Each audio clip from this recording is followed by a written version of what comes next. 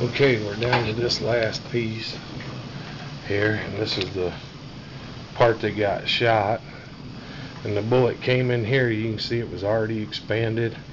And I've just did kind of like a cutaway of it. And you get down in there, and you can see all the ripping and tearing it done. It missed the bone.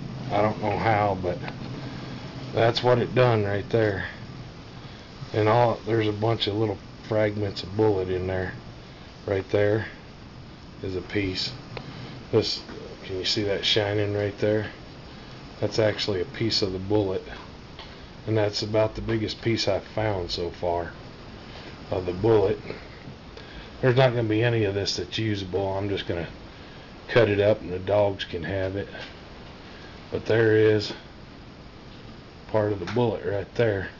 And that's just, now mind you, after it penetrated the hide. There's no, let me flip that off there and we'll pick around in here some more. There's none of that you can actually eat.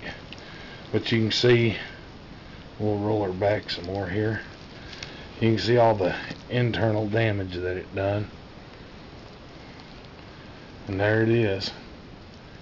Well, that's after the bullet already flattened out. Had it come through that hide and not flattened out in the hide, then it would have bored a hole through there. And you can see it's just massive internal damage there. It's just almost hamburger meat. But